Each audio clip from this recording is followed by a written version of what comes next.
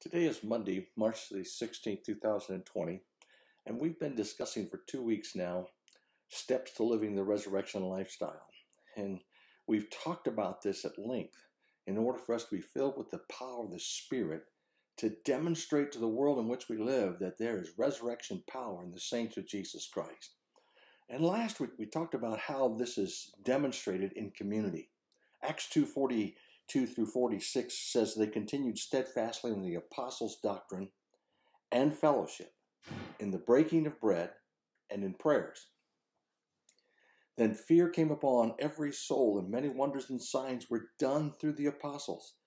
Now all who believed were together and had all things in common, sold their possessions and goods and divided them among all as anyone had need.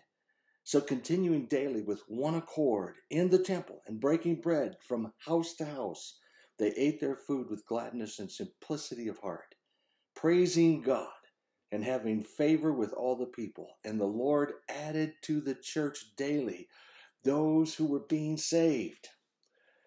When the followers of Jesus Christ, the ecclesia, the called out ones, take community seriously, notice the result. Fear comes upon every soul. Wonderful awe is this kind of fear. Wonders and signs were accomplished by the apostles. Favor is given to God's people in verse 47. People are added to the church.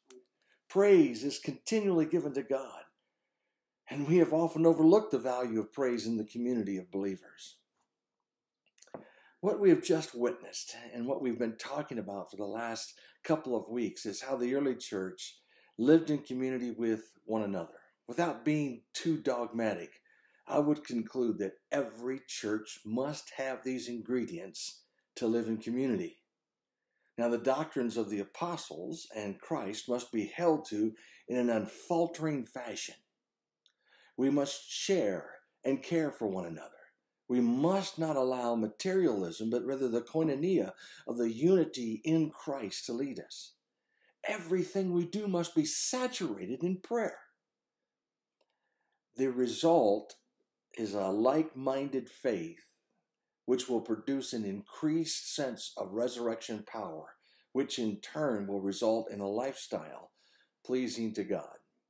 A church unified in sacrifice to accomplish its mission, and individuals will become passionate about their God. Now, how's this going to flesh out? Well, obviously, we have to spend time together. And I'll be quite frank with you when I say that this is not a large church gathering. That's not community. No matter what anybody says to you, that's community, not community. You may have a sense that it is a part of how you belong in your life, but you can't really, in an hour and a half, or even 2 hours, have community with 200 people at the same time. Now, there may be a sense of community about you, but you're not doing the things. You may be doing 1 or 2 of them, but you're not doing the things that really lead to maturing together in Christ. We must be involved in each other's lives.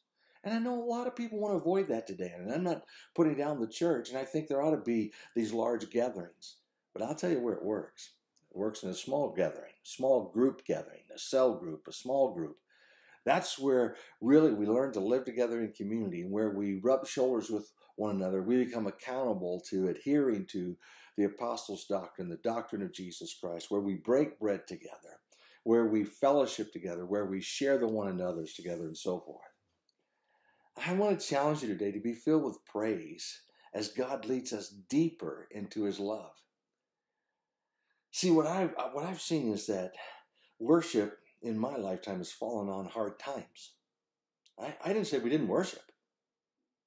I think a lot of worship today is just worshiping our worship. We get all excited about a song that gave us goosebumps, or we listen to it on the radio, but worship is a lifestyle. Worship is a lifestyle. And churches still meet, but very often their focus isn't worship, it's entertainment. We want to entertain you because you're used to being entertained, and we don't want you to leave here and not give your tithes. Make no mistake, worship should never be boring. It should be exuberant and filled with the ism of the Holy Spirit. But it should never resort to cheap thrills to manufacture something later called a worship experience.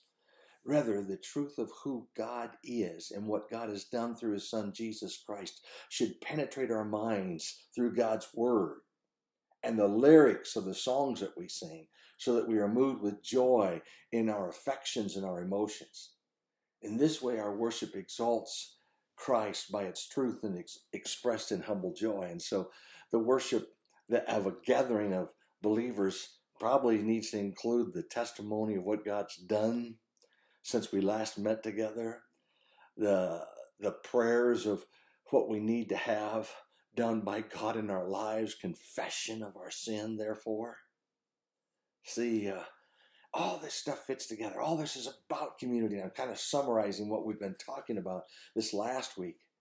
I read this story once. A collector of rare books ran into a friend one day who had just thrown an old Bible away. It had been in his family for generations.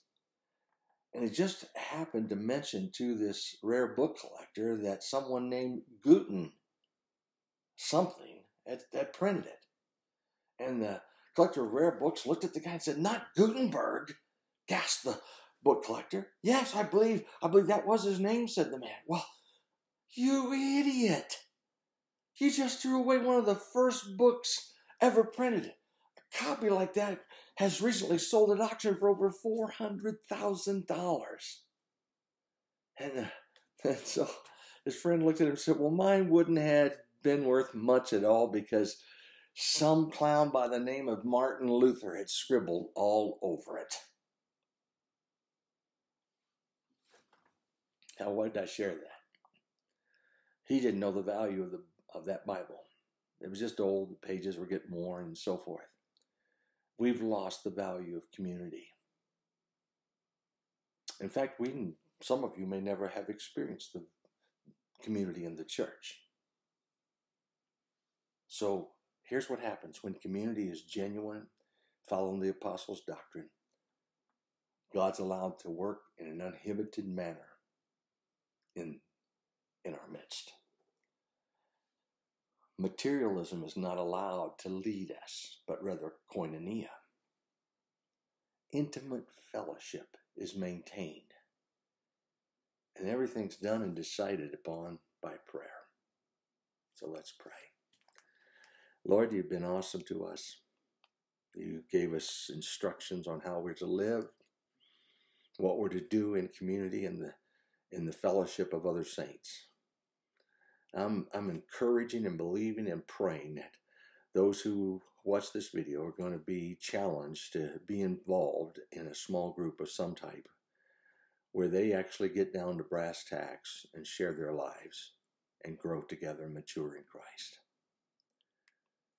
Oh Lord, help the church today in the name of Jesus. Amen. Grace and peace. Have a blessed day.